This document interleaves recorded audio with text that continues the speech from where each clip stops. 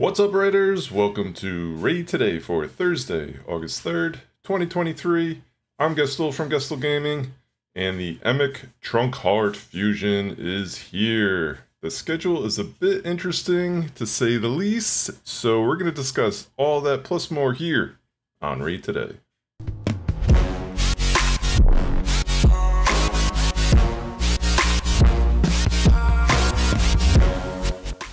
Alright, we did get the schedule out this morning, and when I first saw it, I was like, wow, this looks really easy. And it's really easy because you pretty much can't miss anything. We're going to take a look at this very sophisticated diagram I created. You've got 4 times 4 gives you 16 of the events that you need to do to get 100 for each one of these epics. So you get 25 fragments per tournament or event. And you obviously have to do that 4 times. Does that make sense? It looks pretty easy. I mean easy in the sense that there's not like a choice where you're basically going to have to skip something or not skip something, or can you save here, or do you need to, are you getting extra fragments from winning tournaments or something like that? This is straightforward. Either you do all of them, or they're having a summon rush right here in the middle, where you can get 50 fragments for Fire Gun as Bill. Now, this is interesting, right? This is the interesting part.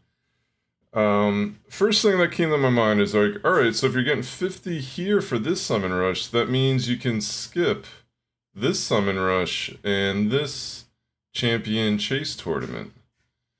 Now, that might not be the best move for everybody.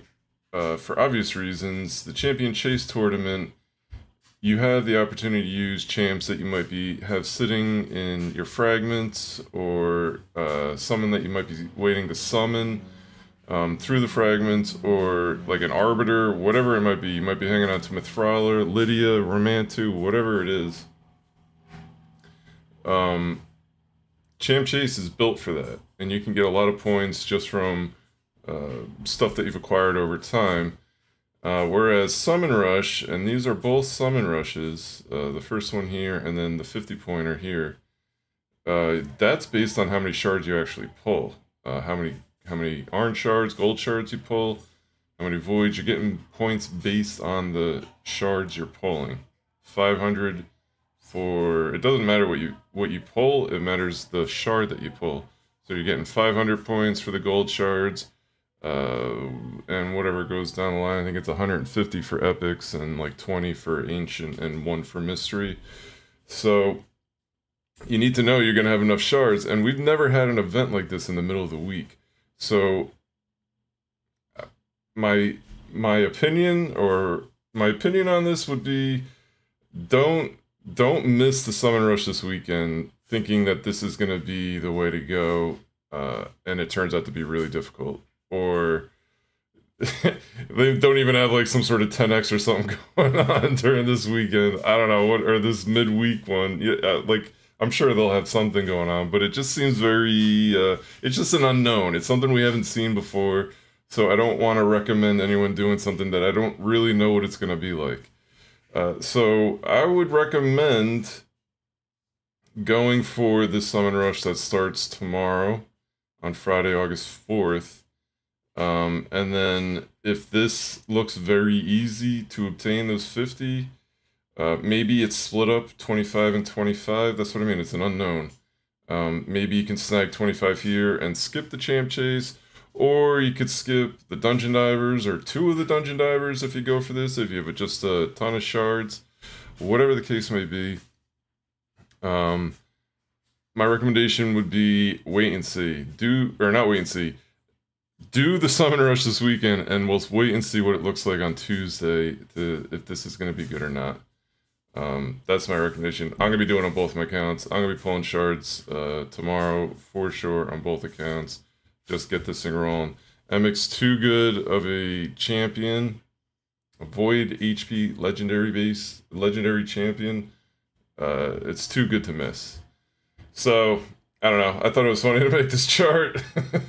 It's unnecessary, but it basically outlines the fact that they're giving you 16 shots at getting 16 different set of fragments to get 4 of the fire gun Isabels to then fuse into Emic. So it started. All right, so now that it's started, what does that mean? What do we have to do today? Let's dive into the game. So starting today, and if you look back at yesterday's video, I think someone predicted what would start today. This guy. Dragon Tournament is the first one. I only speculated that because we just hadn't had a Dragon Tournament in like a week and a half, so it seemed like that would be the one that would go there.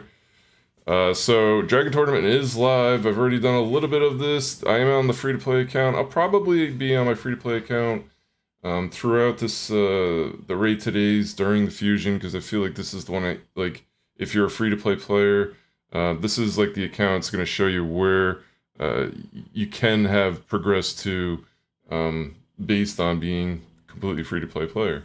And I'm going to be keeping up with this really closely because this account needs it significantly more than my main account does, but my main account definitely is going for it as well. So I'll be going for it on both. I'll be working on my stream for the next 2 weeks. So if you want to come by the stream, twitch.tv/GuestLGaming, would love to see you there. So I've gotten the first 2 levels here. Love doing Dragon, great gear for any account. Got that speed gear, so always farming it. Farming that in Spider pretty much always on this account. Champ training starts tomorrow. Keep an eye out for that one. This is typically much easier than the champion training event. The champion training tournament is normally a lot easier, but you got to do it. So we will check that out when it drops tomorrow.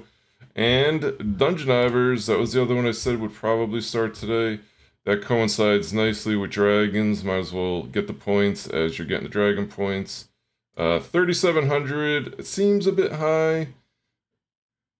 I guess that's what we're going to have to expect on the other 3. That's why I say maybe those would be the ones you skip if you do that midweek summon rush.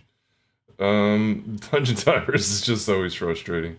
It seems like you always have to do more dungeons than, run more dungeons than what you would be doing for like the Dragon tournament or whatever tournament's going on at the time. Normally it overlaps like 2 of the tournaments and you still don't get there. So, you know, even having gotten the fragments for both those tournaments. So I think that's why people get frustrated by this one. At least that's why I get frustrated by it. But just keep on top of it. Don't you worry. We're all going to get the Emic if you're trying hard. And if you're watching the show, tell your friends. So that's what we're going on for the tournaments and the events, and that's the only tournaments and events. All of the tournaments and events right now are surrounding the fusion, and you know, I think that's what you should be laser focused on right now. That's what this champion is great, man. That's what it's all about, getting the best champs you can. So the only other news that really came out today, oh, by the way, also the the Dragon tournament is also coinciding with a super raids, so it helps you make the the Dragon tournament a little bit easier. You know, get your 2-for-1 runs in. Obviously costs double the energy, but it just makes things quicker, and that's how I've run through all my saved energy so far on both accounts, just because it just seems to go so fast. But let's look at the other news we had out today, and that is the actual release of 7.4. Now, no real news here to take away from the actual patch notes for the release. We looked at this the other day. Basically, Hydra Clash is coming. There's nothing new here. The quick battle feature, nothing new here. It does not say anything about being full auto this time. Let me know if you're manualing the first couple steps to your clan boss, Demon Lord clan boss run, and then autoing it. Let me know if that quick battle is actually popping up for you. My main account, I've already unlocked the quick battle, and I tell you, it's awesome. It's so fast, man. It's gonna save a lot of time for sure. And then obviously the new CVC tournament objectives are posted here. The rebalance to the Hydra gear sets, the protection, and the stone skin. We already know all of this, nothing new. The only real thing that was new out of here is they've added new champion lore. Some cool ones right off the top. I saw Harima. I saw, there's Harima. Now the Xavier Bellinor combo. We got Draco. We got Gofried and Alil. So some cool ones. Shamrock and Kreela. Some of the looks like some of the older school Legos they got in there. Crypt King. So that's neat. I'm glad to see that they're keeping up with the lore. So a bunch more in there. And then some other improvements, some bugs fixes. There's a whole lot of little things here. I don't think anything of major note. Other changes when multiple identical visual effects. Yeah, like just minor stuff here. So 7.4 is live. If you go into your account, you will see the quick battles option is there. Now, this is my free-to-play account. I have not unlocked it. I don't even have a key to show you. But they are in there. You can take a look at them. If you've unlocked it, as I have on my main account, it is super sweet, super fast. I'm not gonna be able to do that on my free-to-play account. I do not one key it, nor is it full auto. So that'll come in time. Maybe with Trunkheart, we will see. But best of luck to all of you going for the fusion. Stop by here every day. We're going to make sure you're going to keep up with everything you need to know how to get this fusion. Emic Trunkheart is awesome. You got to get him. I would not say that about most. I said it about Newt. I will say it about him. But there are plenty that I feel like are easy skips as well. So, but this one, certainly not. Make sure you are laser focused to get Trunkheart, and we will be back tomorrow to keep you on pace and make sure you're going to get them. I hope you have a great evening. Take care. We'll see you tomorrow.